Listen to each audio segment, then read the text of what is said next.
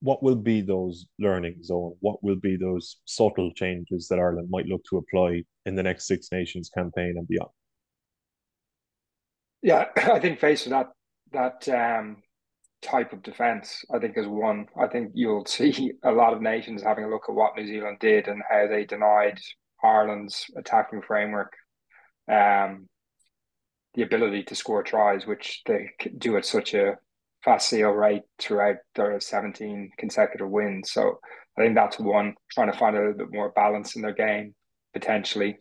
I think possibly, and I think we will see this with Crowley, is a genuine running threat at 10 as well, particularly with passive defensive systems. I think if we could play a little bit later at the line, like Johnny did look, I thought, fatigued towards the end of the game. I thought it was absolutely right for him to stay on the field because he was moving Ireland around the pitch excellently well. But I think having the ability to go at the line as a 10 and with real pace and provide a threat there, I think could be a change in dynamic possibly for Ireland. And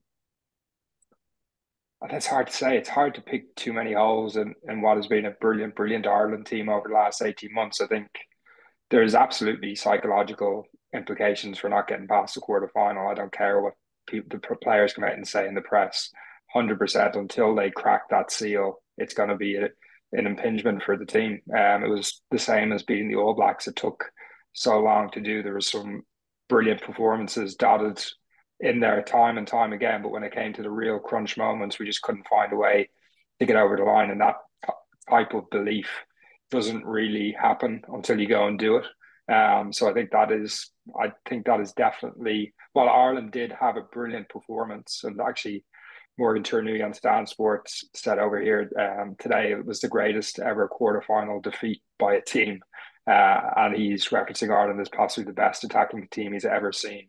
So that's coming from the Southern Hemisphere. So it's not as if they massively underperformed. I think there's probably just a couple of critical moments. I think the line out misfiring at crucial times in the 22, I think possibly gave New Zealand a little bit of belief as well and enabled them to build that 13-0 scoreline.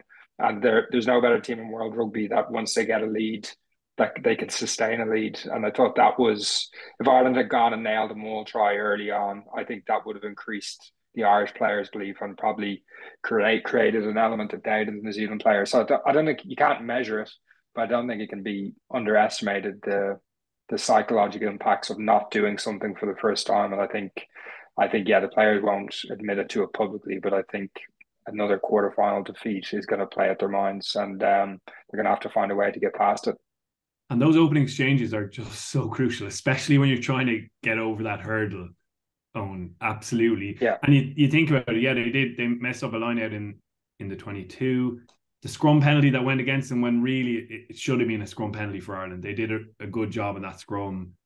Assistant referee calls in that Porter's on the angle when it's Lomax who leads him in. I think every single scrum expert who really knows that area is in agreement on that. And that's 3-0 to Ireland, and it just settles you in and you get going from there. And that was unfortunate. That was out of their hands, but maybe Keenan getting that ball into Lowe's hands under immense pressure, of course, when he offloads in the left corner.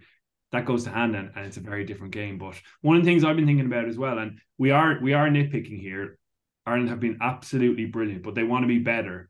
One of the things that maybe could be improved is slightly tailoring things for opposition, slightly more, sorry. Of course, they analyze and they go into detail and they try and pick out flaws in the opposition, but they've been very almost boastful about saying this is what we do. And I think that is a strength, that they're more focused on themselves.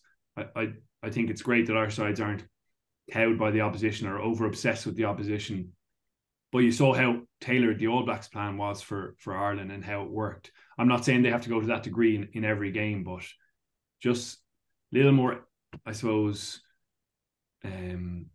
little more ploys to pick at a couple of weaknesses that they've seen. And that means you take away time on the training pitch from what you want to do, of course, and you've got to get that balance right. And it's a slippery slope maybe, and you don't want to become over obsessed again with opposition and going through in minor detail every single thing they do. But to have those little weapons up your sleeve, as New Zealand had with that line out play, for example, really specific plan based on a really, really specific part of Ireland's game, to put the players in a position where they were deeply uncomfortable and weren't familiar with it in any way. I thought that was really smart coaching, and maybe Ireland can have a small bit more of that without returning to the former element of being too robotic or too obsessed with the opposition.